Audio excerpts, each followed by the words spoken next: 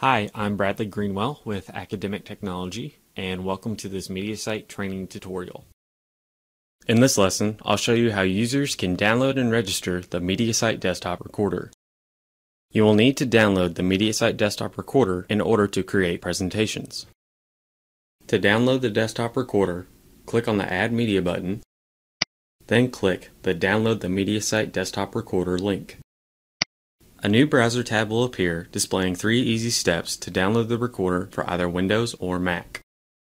For this tutorial, I will be downloading and installing the recorder on Windows. For step 1, I will click the Download for Windows button. The setup file for the Mediasite desktop recorder will now begin to download. The setup file will be saved in your web browser's specified download location. I have specified for my downloads to go to my Downloads folder. Once the download has finished, double-click the .exe file to begin installing the software. The Mediasite Desktop Recorder Installer Wizard window will open. The installer will install the software onto your computer. To continue, click Next. The installer will then begin the installation of the software. Once the installer has completed, select the checkbox and then click Finish to launch the Mediasite Desktop Recorder software. The desktop recorder will open.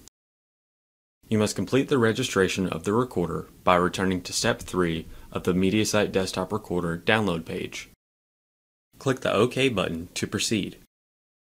Return to the Mediasite Desktop Recorder download page and then click the Register button underneath Step 3.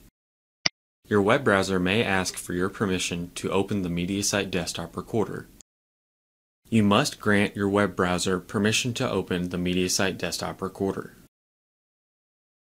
You will receive 2 notifications on your desktop confirming that registration and authentication were successful. Also, to confirm registration, your NetID will be displayed within the desktop recorder.